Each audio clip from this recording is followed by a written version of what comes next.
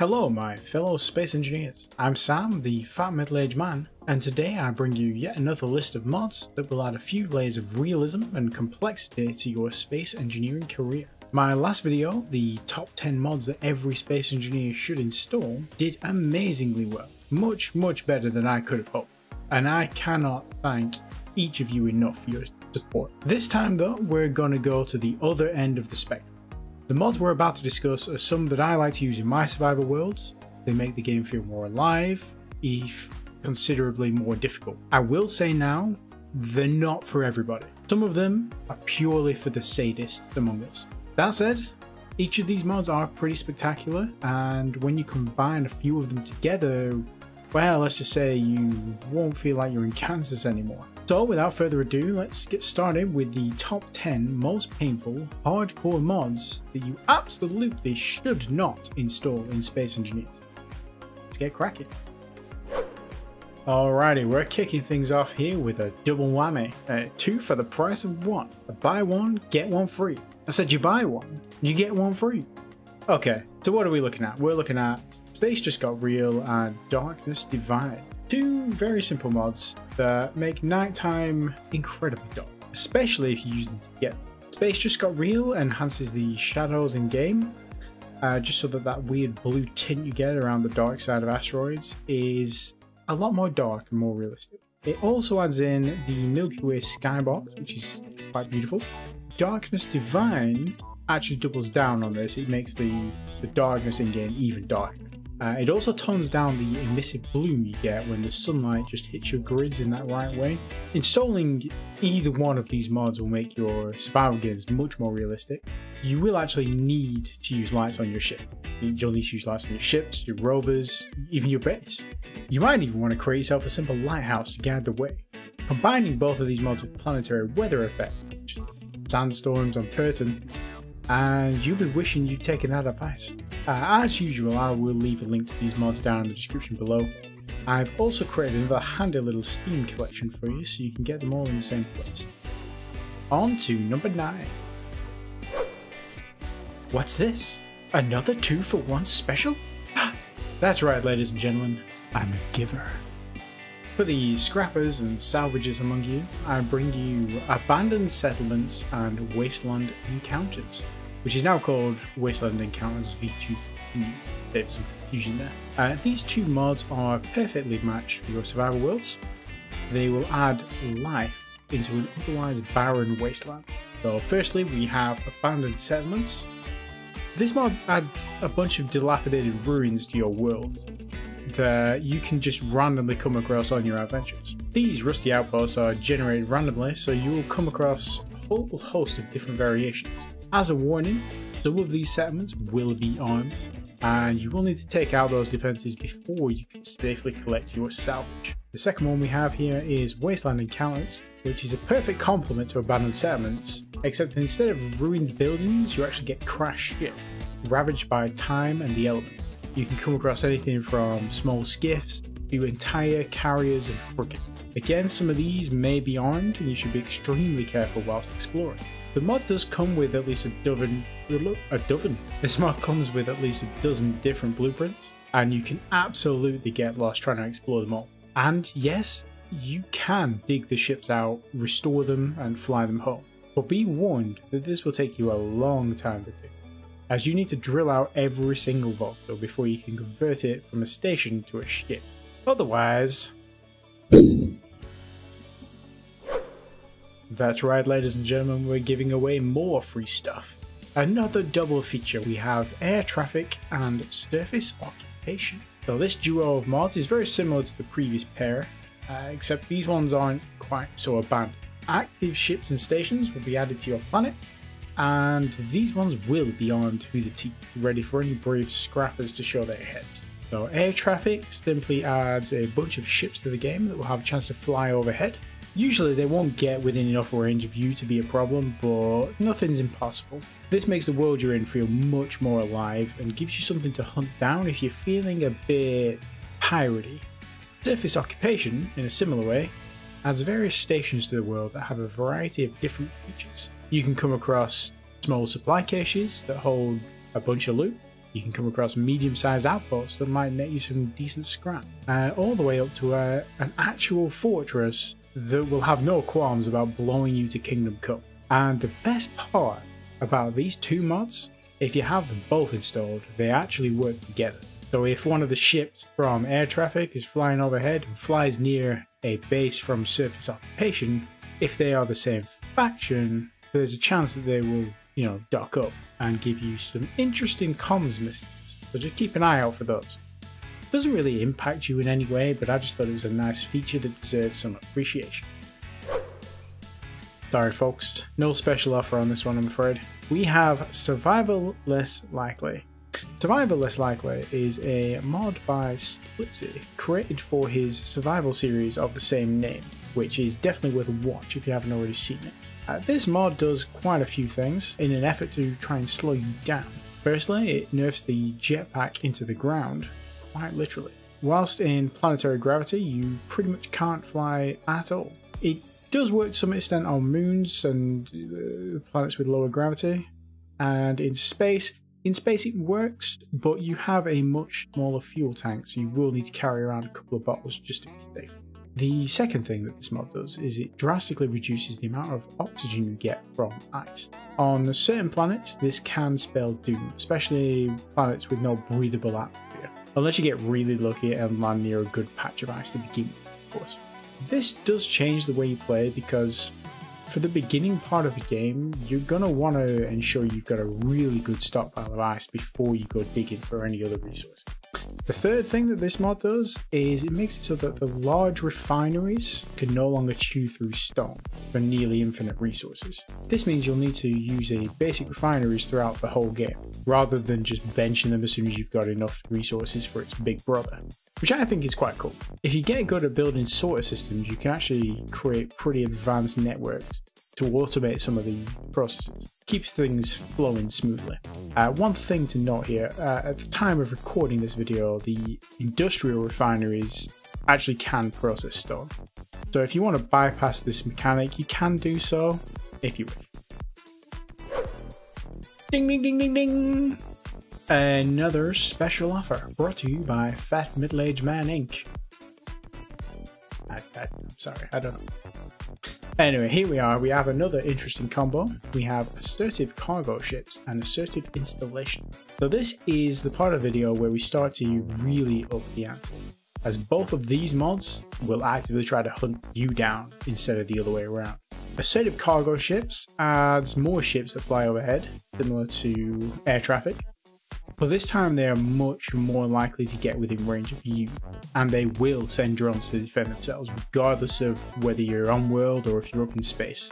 Not only that, but these clever little drones will become stronger and more aggressive alongside you as the player. The stronger you are, the worse it gets. Assertive installations are the ground-based equivalent to assertive cargo ships. They spawn settlements near you that will spawn waves of drones come and hunt you down. These have two modes. They're either in war mode or in peace mode, which is randomly changed throughout the game. There's like a timer, I believe. You'll only really know which mode you're in if you can see their antenna and work out how far away they are. During wartime, the base antenna for these installations will be increased to their maximum, and the drones will target anything within that range. During peacetime, the antenna range is reduced drastically, and you get given the opportunity to repair and prepare for the next wave. Both of these are strong additions to your game, and they force you to build more defensively. You can't just like mass things up. You're gonna need thicker walls and you're gonna need more guns, but you also need to resign yourself to the fact that sometimes even that won't save you. Yeah, for this one I recommend setting up a bunch of unmanned turret towers around the area of your base, if for no other purpose than to act as an early warning system. Have you ever thought that your life could do with more stress? Would you like to assemble and operate unnecessarily large pieces of heavy machinery? Do you long to visit the center of the earth? Well, look no further, friend. The Deep Ores mod has you covered. This mod buries those pesky ore deposits deep down within the crust of the planet. This means you're either gonna need another mod to increase the range of your ore detectors, or get extremely lucky with some blind digging. Some of the more common ores They'll spawn close to the surface, between 50 and 300 meters. But some of the more rarer, precious resources like gold, magnesium, yeah, they can be as deep as 1,500 meters, which is insane, right? To counter this, the mod developers have drastically buffed how big the deposits are. So you're not going to be drilling down over a kilometer to just get a measly sliver of gold. Instead, the size of them will vary between 150 and 400 meters wide or deep. You're going to need to seriously up your drilling game with this one. You should try adding in Darkness Divine to add an even more intense experience. Okay, as a bit of a wild card, here we have the Aerodynamic Physics mod. This one has been around for a good long while and has seen numerous improvements over the last 6 years. This one will change the way you build any kind of vehicle, including rovers. Adding wind and drag to the game, you're going to need to pay some serious attention to the physics applied to your craft. For example, a small, fast rover will be much more prone to flipping on a sharp turn, unless you add a spoiler at the rear to handle the added forces. Likewise, you might want to add some wings to your flying ships to allow them to more easily lift off or bank in a certain direction. Ships bound for space will also have a really nasty surprise if they attempt to come back to the planet too quickly. The re-entry burn-up is absolutely real, and you'll be wishing you paid more attention in astronaut flight school.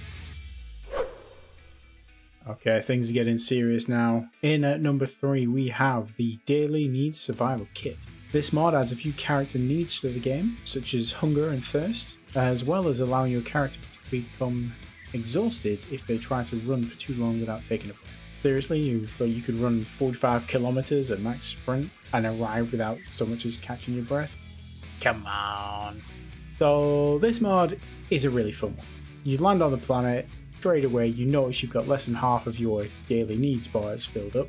You're going to need to find food and water, and you're going to need to do it before the sun goes down because of all those darkness mods we installed. Luckily, your engineer isn't too fussy, and with some quick thinking you can create some blocks that will gladly make you some delicious delicacies out of gravel and ice. Not only that, but as you eat or drink, you will instantly yourself, which you can then recycle into more wonderful food and drink. What more could you ask for? What, you actually want more? Alright, okay. How about being able to grow your own fruits and vegetables, as well as clone animal meat to make yourself a delightful meal, the likes of which even McDonald's are jealous? Yeah, I thought you'd like that. Everyone loves a good farming simulator. Don't even lie and say you haven't thought about it. No? No, of course not. Me either. Of course. In addition to all that, this mod actually gives you a reason to build a bed and to use it. This will allow you to actually boost your stamina up to 125, provided you've remembered to add in the necessary tag. There is a handy user guide located on the mod page for specific information on how to use this, by the way. Always handy to know the various ways you're failing at life, am I right? We're almost there, just a couple more.